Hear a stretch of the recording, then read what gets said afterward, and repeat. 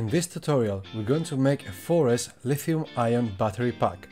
Be aware that this is the third video of the series and some things are covered in the previous ones, so check them out if you have any questions.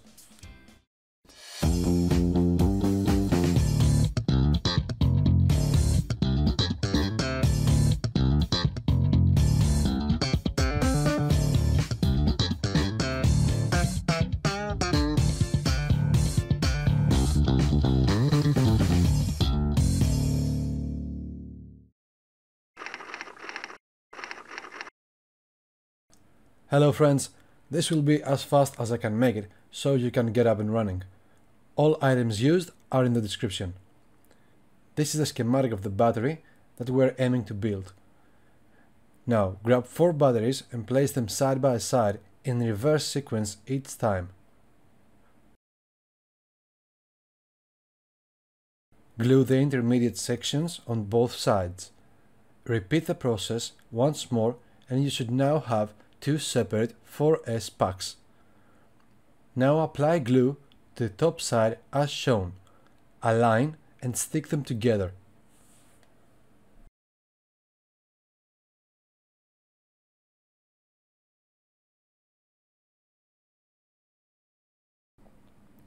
Following all the previous steps correctly will result in this battery arrangement.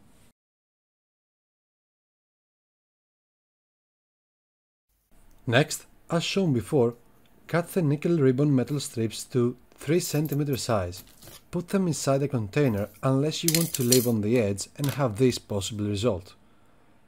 And after you are done, place the metal strips in this arrangement before welding so you can have a better understanding of the final form of the battery. Now it's time to proceed with welding the strips to the pack. Turn on the spot welding machine. Follow the video along and start with the parallel connections. You apply upward pressure and the welder tips activate. Make at least 6 welds in each battery cell to be certain that it is secure. Every once in a while, put your finger on the welding tip's base to check that it is not overheating.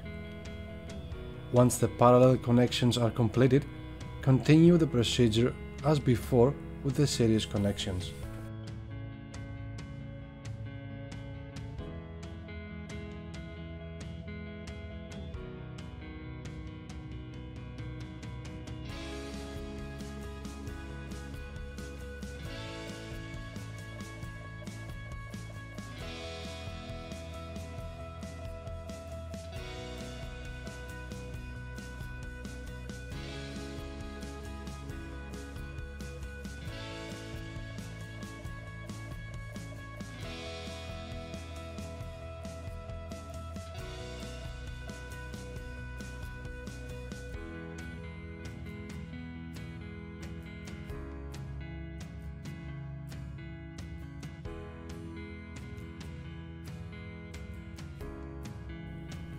Now the top side of the battery is completed, roll it over and continue with the bottom side.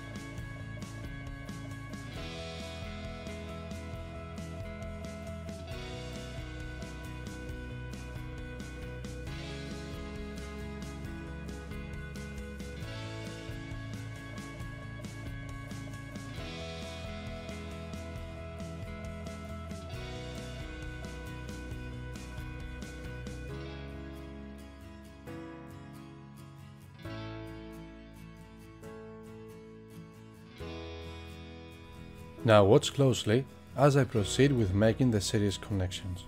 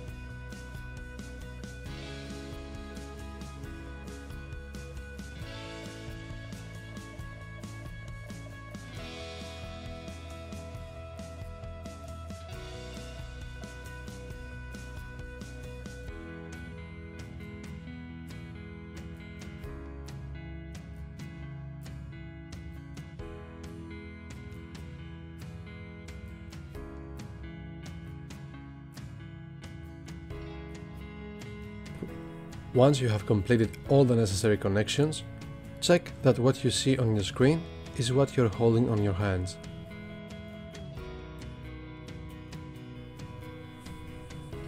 Now it's time to cut the wires that we're going to put on the battery's terminals. Cut two pieces to about 10 cm size and strip them. Using your soldering iron, tin the wires.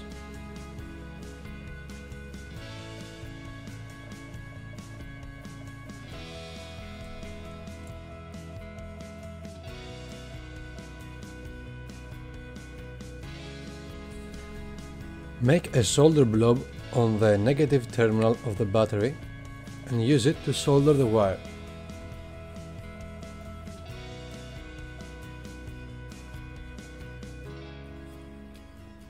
Check that it is secure in place and proceed with the positive terminal. Again, make a solder blob and solder the positive terminal onto the battery.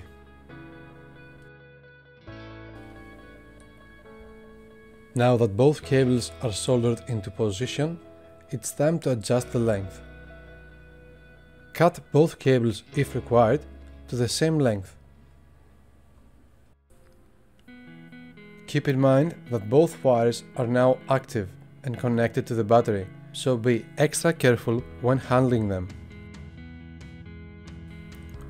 Slide the heat shrink in place. Tin the positive wire.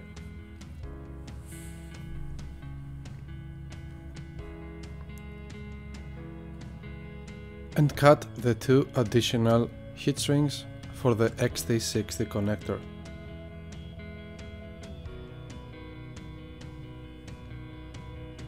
Now pre-tin the XT60 connector and solder the positive wire in place.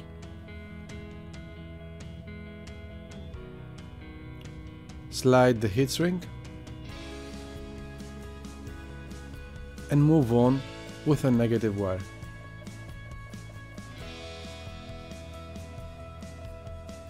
Do the same as before.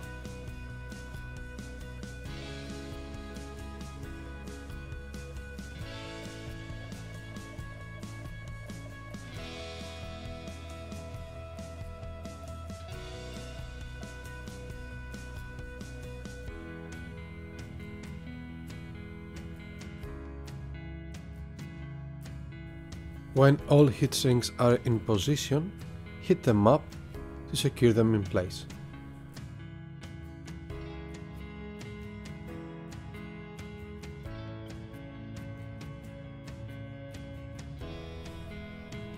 The last step will be to put one more heat shrink over the XT60 connector and filling it up with hot glue.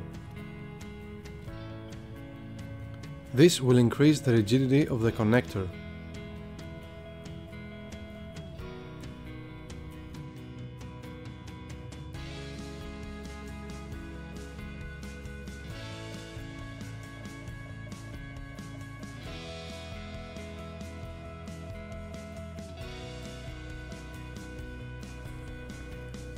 Now moving on to the last but maybe most important step, the balance port connector. As you can see, I am rearranging the pins. I want you to do the same because the colors I'm referring may not be the same in your connector.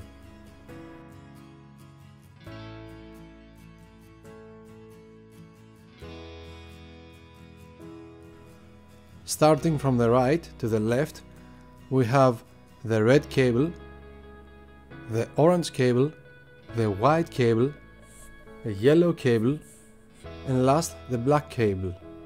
Check it out and copy it before proceeding. Moving on, we will now solder the cables in position. Starting with the orange cable that sits the furthest away of them all.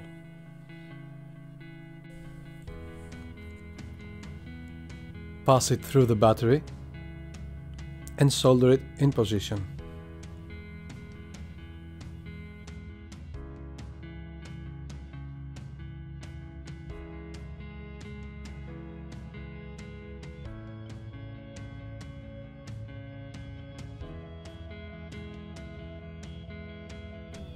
The next cable in line will be the yellow one, as this also sits furthest away from the rest.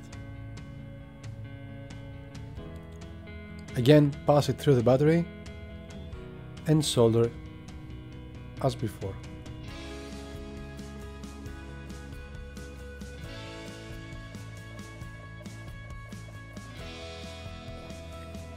Now that the yellow wire is also soldered in position, we move to the red wire. We cut it to the correct length so that it is the same as all the others, and solder it on the positive terminal of the battery.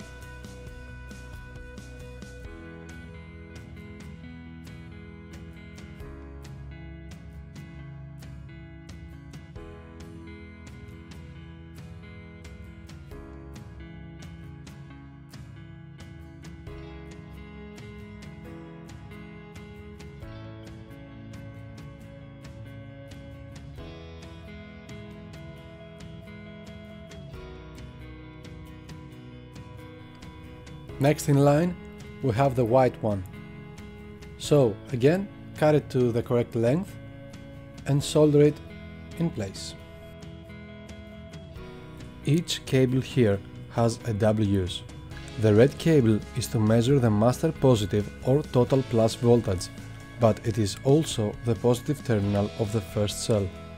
The orange cable is representing the negative terminal of the first cell, but also the positive of the second cell. The white cable is the negative of the second cell and the positive of the third cell. The yellow is the negative of the third cell and the positive of the fourth and final cell. The black one is the negative of the fourth cell and the master negative or total minus of the battery. Now, as you can see, I am soldering the black cable on the negative terminal of the battery. And with that done, we have completed the balance port connector. Now it's time to put some hot glue for insulation. You will also notice that I'm putting some more hot glue over the soldering points. That is again for insulation, but also for stability when you leave the battery on the table.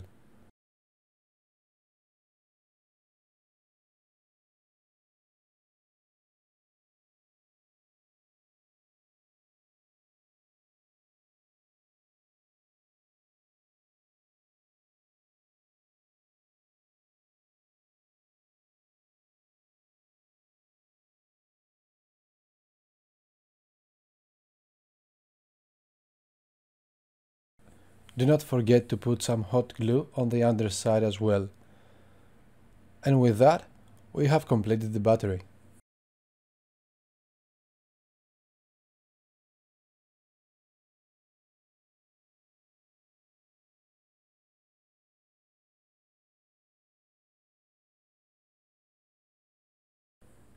Before charging, let's check that all the connections of the battery are correct.